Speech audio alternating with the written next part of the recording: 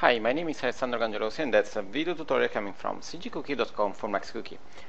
I'd like to make a really simple tip about something related to vegetation and plants.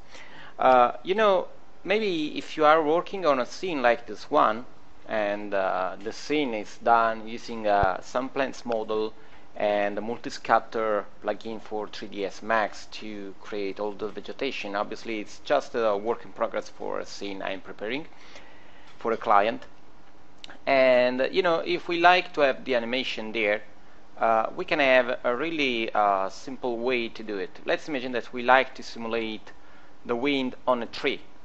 To do this we can use the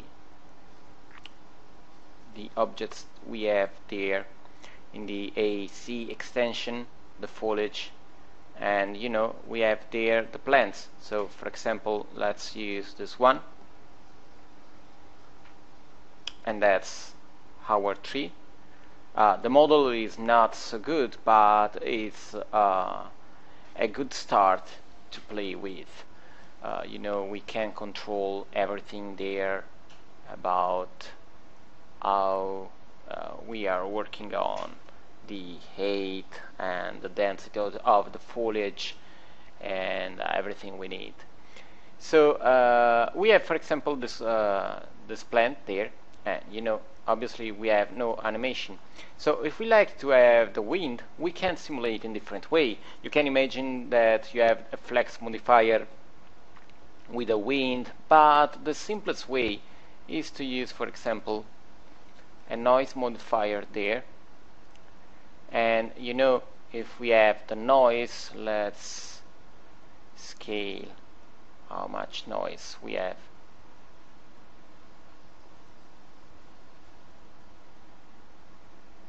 Okay, you see that's the noise there. If we set to animate, you see that we have the animation.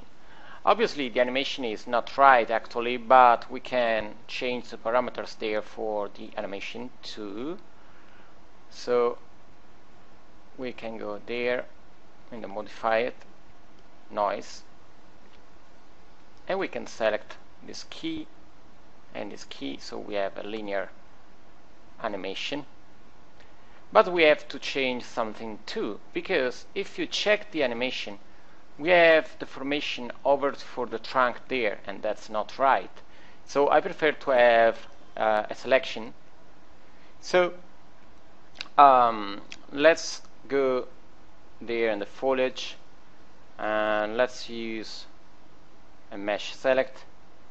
We can, for example, pick there. Obviously I'm not doing something really complex, but if we prefer, we can, for example, make a selection using this point of view, and let's use their line,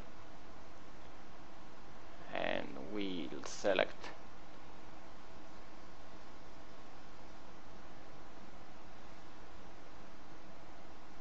okay, and we have to add to the selection also this area using the control key, and there too, from this point of view, I like to add there and there and from there and from there. So we have a lot of vertices selected. Then we can go to the soft selection, use soft selection, and we can have a longer soft selection, something like that. Then we can go there in the noise, and then we can have another mesh select to close the selection. Let's see now it works, and you see that we have the movement just on this area. So another thing we can do is to have a bigger scale. Let's try with 100, 500, 150. Let's go for a bigger scale. Okay, and I like to change there also the parameter in the noise. Here we have 100. Let's try with 35. So a really low movement.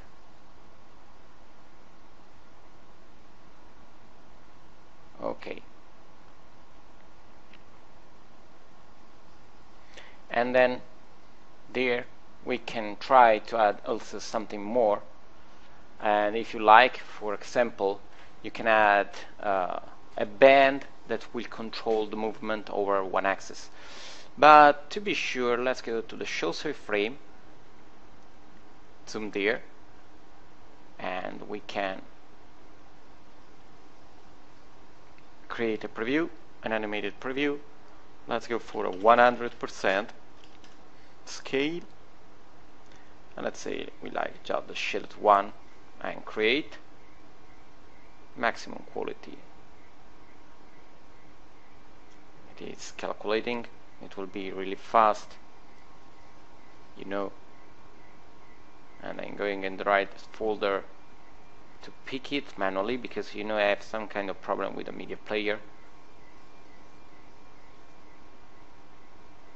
So as soon as it will be ready,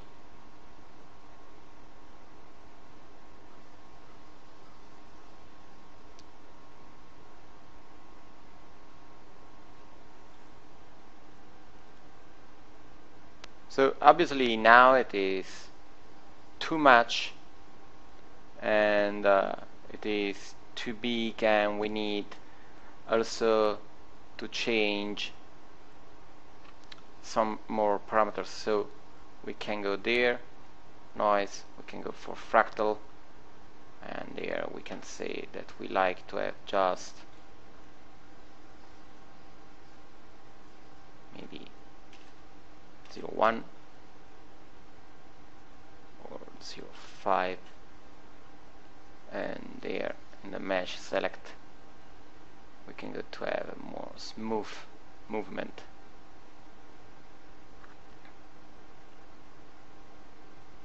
Okay, you see that now it is lower. It seems lower because we have less movement, and we can have also a bigger scale, still bigger.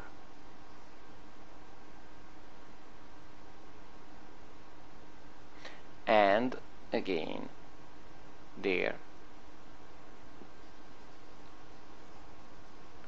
inside the noise, there we have 35. Let's go for 15.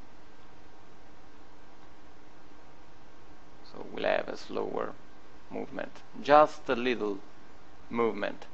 Let's make a new preview.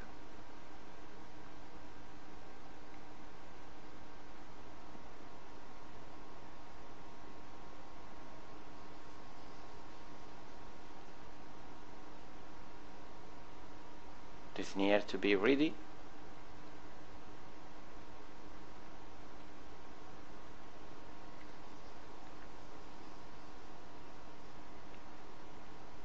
And opening.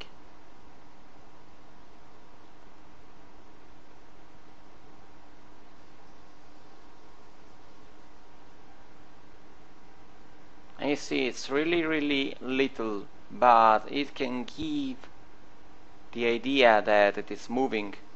And obviously you can add something more. You can make a soft selection there and use, for example, an animated band to simulate more wind. You can use another level of noise, bigger, to create a little bit a new layer of movement. But this can be a really interesting way to simulate some animation over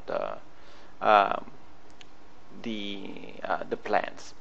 So please try to use it with a lot of plants, and you can see if it works and how you can tune the animation. So for the moment that's all, and I hope to see you back on Max Cookie to check for new tutorial coming from cgcookie.com. Bye.